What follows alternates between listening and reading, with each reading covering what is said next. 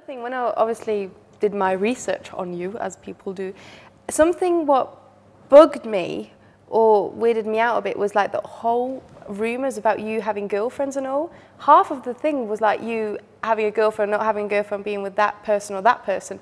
How's that for you? Because I was a bit, not pissed, but I was like, all right, I've got the message. How's that for you?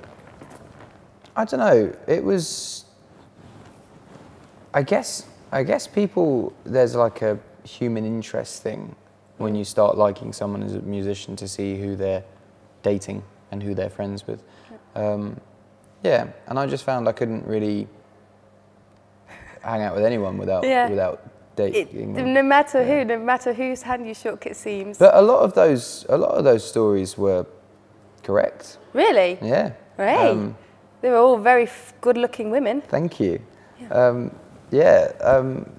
But you know, some of them were completely. I remember there was one I read one, and I was dating someone from The Only Way Is Essex. I don't think I've ever met anyone from The Only Way Is Essex. So there's stuff like that. You know, they're a bit far-fetched, but I don't know.